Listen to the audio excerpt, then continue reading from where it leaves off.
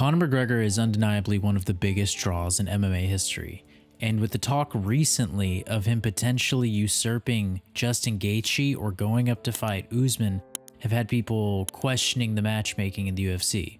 Dana White spoke to Daniel Cormier on his YouTube channel and said this, and quote, "When we started this thing and this guy was on his rise, and believe me, I've dealt with a effing 1,000 fighters. Oh, this isn't the fight for me at this time, and this isn't that, and this isn't this, and this effing kid, we've been in a house that he was renting." I think it was when Jose Aldo pulled out of his 2015 bout.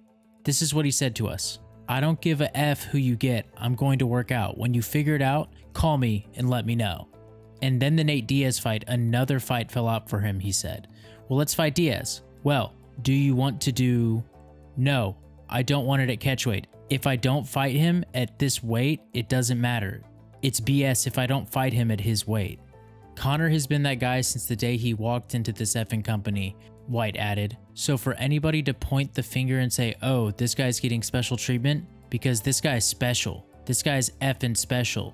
You know how many fighters I've effing dealt with that'll talk to me about, "This isn't good for my brand, I'm not fighting my friends." McGregor, at 33 years old, is currently sidelined with a broken leg and has lost 3 of his last 4 fights. As of recording this, he is number 9 in the UFC lightweight rankings and is expected to return to the octagon by mid-2022 at the earliest. Charles Oliveira's recent comments about Justin Gaethje appear to have touched a nerve. Oliveira recently was on MMA Fighting's Trocacao Franca podcast and had this to say. "The guy, Justin Gaethje, is talking a bunch of crap the entire time, and when we meet face to face, he says he has all the respect for me and what I do, and 2 minutes later he's saying he'll break my face and saying a bunch of stuff." Oliveira said of Gaethje following their friendly backstage encounter at UFC 269. "These guys make things up and try to sell fights with something they are not. If you're a humble guy, if you're a respectful guy, you have to sell the fight that way. If you're a guy that talks crap, you have to sell the fight talking crap the entire time, to my face and behind my back." Gaethje has since responded on Twitter explaining that he can respect Oliveira while at the same time wanting to, quote, "break his face," end quote, when they inevitably clash inside the octagon. Quote, Charles de Bronx, "It's called respect, you fool, and we're in the breaking faces business. My respect that night was just as real as my intention to take everything from you and your country," Gaethje said. Gaethje is expected to challenge Oliveira for the lightweight title next year, although the latter would prefer to fight Conor McGregor in May. Khabib Nurmagomedov thinks we may have seen the last of Dustin Poirier following his title defeat to Charles Oliveira at UFC 269. Speaking at a press conference in Russia, Khabib said, "After the fight, he said he needs to think. Does he need it at all? If such thoughts came to his mind, it means he will win, but he will win and lose. He will not go to the end when it will be necessary. Sometimes you look at the athlete and you see how fast he changes.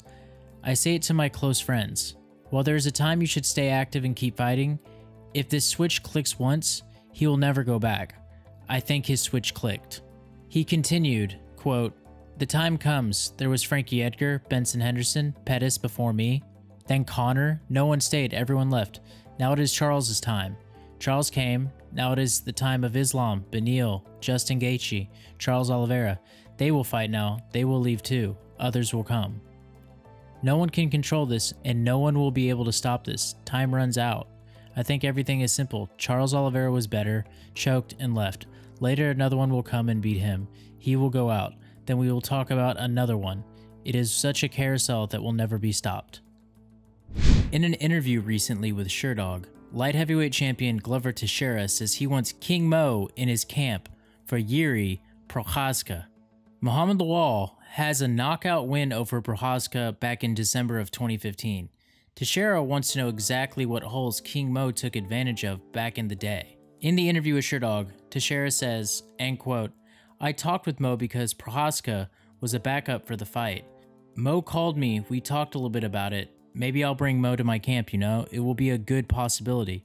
I'm good friends with Mo. Not just that, Jiri is a very awkward striker, very fast with his movements, very good technique, but also he opens up a lot, and I think that's how King Mo got him. He comes crazy like that. He also leaves himself open for a good punch to connect." Ever since his loss to Muhammad Lawal, which took place at the Ryzen Heavyweight Grand Prix Finals, Prochazka was able to even the score in April 2019 at Ryzen 15, where he scored a TKO victory over King Mo.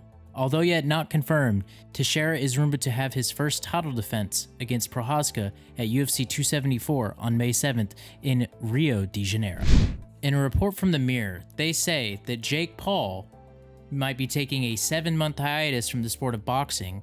The reason for this, apart from a supposedly much-needed vacation, Paul has apparently set his sights on promoting a boxing super fight between undisputed lightweight world champion Katie Taylor and WBC, WBO, and IBO featherweight champion Amanda Serrano.